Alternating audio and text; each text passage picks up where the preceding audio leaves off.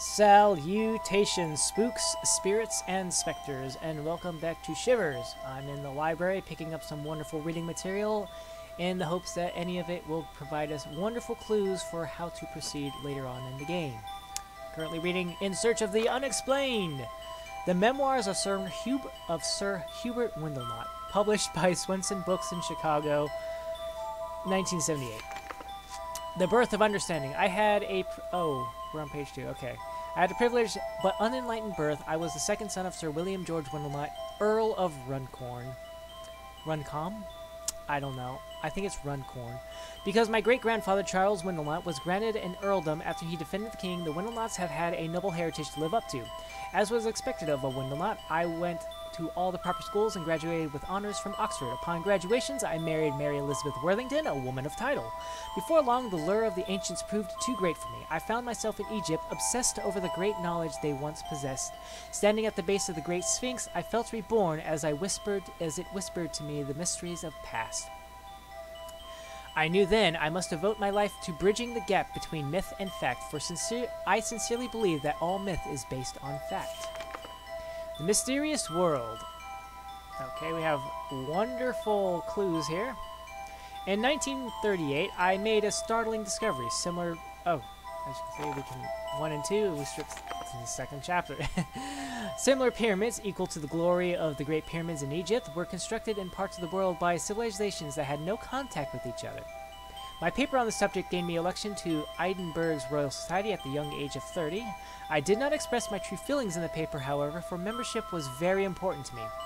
I knew that some extraterrestrial being had inspired the construction of these buildings, and so I ventured into archaeoastronomy.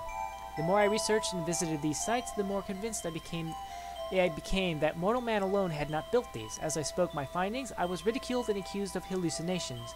I searched 6 years for proof of my beliefs. In 4 seemingly unrelated civilizations, I found the following pictographs, each one buried within pyramidal tombs. We have Peru here. We have the Soviet Union.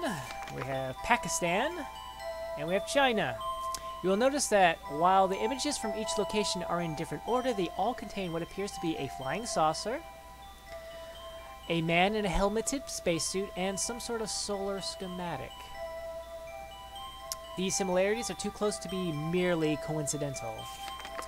We move on to Chapter 3, Professor Ridicule. I admit, dear reader, I am as guilty as anyone of desiring respect and fame. I was driven to pursue enigmas that science could not explain. Fame came at the expense of respect. Even with indisputable proof, I was ridiculed by my peers. I brought forth my colleagues' proof of the existence of beasts long ago thought to exist only in myth. In a tar pit in Turkey, I unearthed a creature that could only have been a griffin and was accused of fabricating it out of several prehistoric animals. In a cave in the Himalayas, I found a mummified creature with one eye in the center of its head, and was denounced for having paid for freaks of nature. In many instances, I was accused of being naive and falling prey to the tricks of others. Is it any wonder that I resigned from the Royal Society and came to America to search for academic acceptance? I sacrificed my marriage, my heritage, and my home to prove my theories and fulfill my dream. I dreamed of a museum that would house the artifacts I had collected, where others too would see my vision. And that is the end of Windlenot's book, the memoirs. Alright, nope, not this book. What's next? This book, South American Pictographs. Cryptographer's attempt at deciphering ancient... Okay, here's where we find everything we need to know. So this is the symbol of fire. Water, or rainwater, we have...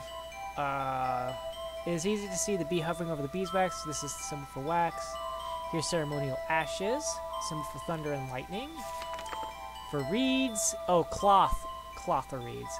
So this is metal. Okay, that tells me the pot and the bird mask, that's for the metal. So I have to find the talisman, and then I can trap that guy. This is for T is for tree, and the glyph for he died creates dead tree. So I guess wood. Symbol for crystals. This is sand for symbol of earth. Symbol of stone. This was I believe this was the one that was on the pot for Windlenot. So we have stone has escaped. Symbol for jade. Symbol for burning water. it would be assumed that this would include petroleum products such as tar and oil. And that is all we have. Purple book. This is the last book, I do believe. I will double check everything though. The solar system, we have Saturn, Mars, Earth. Mercury, messenger for the gods, god of commerce and science, protector of travelers, thieves, and vagabonds. Venus, goddess of love. Earth, symbol of Earth and wife of Uranus. Don't make a joke out of it. Mars, god of war. The planet was named Mars because of its red color. And that's all we get from that. So, yep. I do believe... Nope. Yep, that's all she wrote. So, nothing down here. I don't know. Alright, to the left. Sometimes the wax Ixupi could be in these candles. Nothing here. Okay. Are you sure there's nothing up here? I can't... Oh! I needed to pull the book! Oh, you have the T here, so that's for the wood Ixupi. Okay, so now I know it all makes sense now. Alright. Let's head outside of this. Lovely little... Oh. I haven't fully explored here. Okay. The items in this case were found in a Mayan ceremonial cave in British Honduras. The jade skull is one of the largest jade items in the world. But there's no jade skull here. Instead, I just see a nice glass breakage here going on here. Turn to our right, we have this lovely guy. And a Shibushki. And now we have our water running.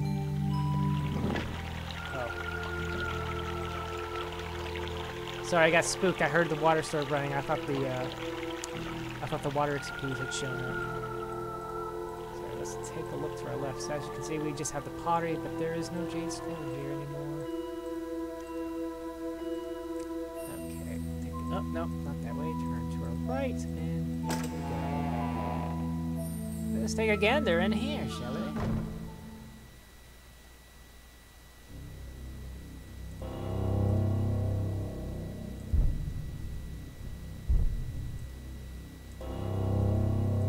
For a second there, I got spooked. I thought an XP was here. Let's find out the narration in this room.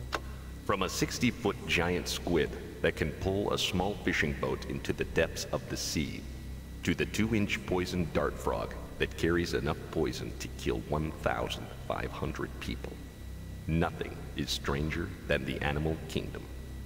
Is it any wonder that the ancients worshipped and feared these strange beasts? So we're in the strange beasts room. A giant tarantula. Oh. Dr. Stanley Barlov, Mount Pleasant Drugs, Merrick Camel, inhale 2 puffs. By mouth, why would you leave your inhaler here on the floor? Look here. 4 miles under the ocean surface while searching through the sunken wreckage of the British vessel HMS. Sorry. Sometimes the music here in this room makes me think there's an XP nearby because between the roar, the animal roars and the thump thump thump thump. This rare specimen of a starfish, Profundable, was claimed to have been found. This rare specimen of the starfish, Profundalbi, was claimed to have been found. It was wrapped around the skull of one of the members of the crew. That makes it strange. The unicorn, found in many cultures, is theorized to have existed at one time but is now extinct. Marco Polo wrote about having seen unicorns in the area that is now Russia. This bronze metal statue was found buried in a tomb in Greece. Said it's made out of metal? Bronze metal, yep. So the metal XP could probably show up there.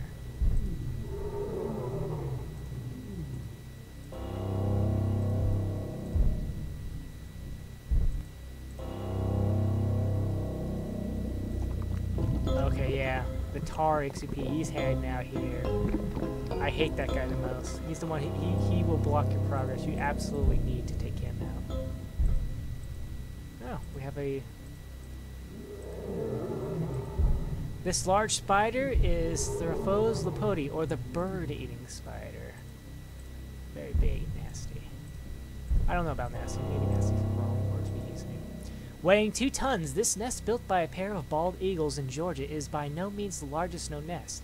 The nests of the mallee fowl of Australia are much larger, weighing over 10 times as much. And here we have ourselves a little skull. It's red? I do believe it's supposed to be blue. Let me double check that. We have ourselves... Care to refresh your memory? Why, yes, I would. The museum brochure. Yep, it's supposed to be blue. Thank you. Appreciate that. Cancel that.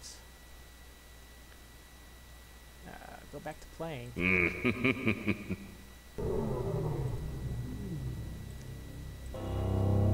yeah, got the tar XP over there. I am not going to mess my nose around here. This. Found in a tar pit in Turkey were the bones of an unusual animal that baffled paleontologists. They decided the bones were from 3 animals: the wings of a pterodactyl, the body of a saber-toothed tiger, and the head of a raptor. Never once did they consider the obvious, and that it was a griffin, written about in ancient literature and now extinct. And when they mean raptor, they mean it by the these giant eggs. eggs. I'm pretty sure what they mean by raptor is not this way, please. To quote Jurassic Park, and even the word velociraptor, and even the word raptor means bird of prey. Well, that's not very scary. Alright. That's what they mean by raptor. They don't mean like a velociraptor or a Utah raptor or a demiraptor. Demiscalisasaur? I don't know. I forget how his name is pronounced. Its name is. Anyways, done with the strange beast room. We're going to move on into the plant. The room about plants. Next time. So until then, thank you all very much for watching, and ciao for now.